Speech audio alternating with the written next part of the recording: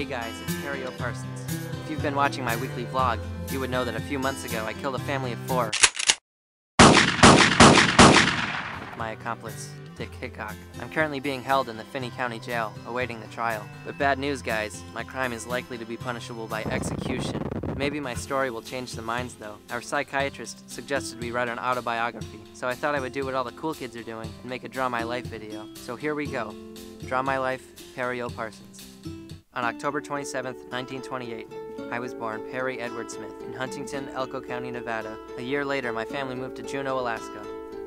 In my family were my brother Tex Jr., who later changed his name to James because he hated our dad, my sister Fern, who changed her name to Joy, and my sister Barbara, and of course, my parents, Tex Smith and Flo Buckskin.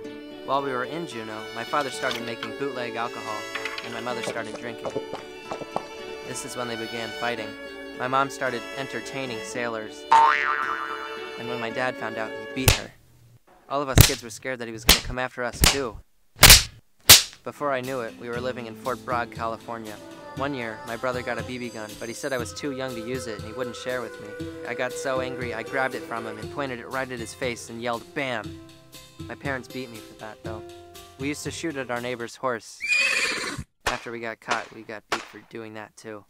Years later, our house servant, a Negro, started sleeping with our mother. After that, my parents split up, and our mother took us to San Francisco. While there, I joined a gang. I was the youngest, and started to get in even more trouble. My mother was drinking more than ever too, and she couldn't take care of us at all. There was no one to show me right from wrong, and teach me any morality. I was in and out of detention homes, for running away, stealing mostly. There was one place where I wet the bed every night on account of my weak kidneys. The cottage mistress beat me and embarrassed me in front of all the other boys. She would keep checking at all hours of the night, then would beat me with a big black belt and throw me in an ice-cold tub of water. Later, she started putting some burning ointment on my penis, and that was unbearable. Eventually, she was discharged. However, this never changed my mind about wishing to do terrible things to her and all the people who made fun of me.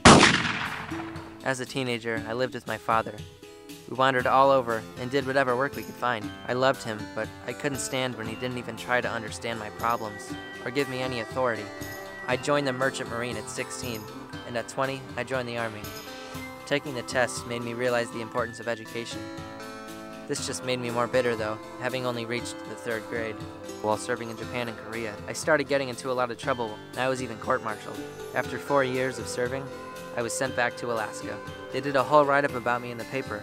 I was the first Korean vet to return to the Alaskan territory. Years later, I got into a motorcycle accident, which crippled my legs. They still caused me a lot of issues. While recovering, I fell in love with this nurse named Cookie. She was beautiful. We were meant to get married, but I couldn't go through with it. Even longer after that, I went to prison for the first time for grand larceny, burglary, and jailbreak. 5 to 10 years they gave me. I felt the whole thing was unfair, and it made me even more bitter than I already was.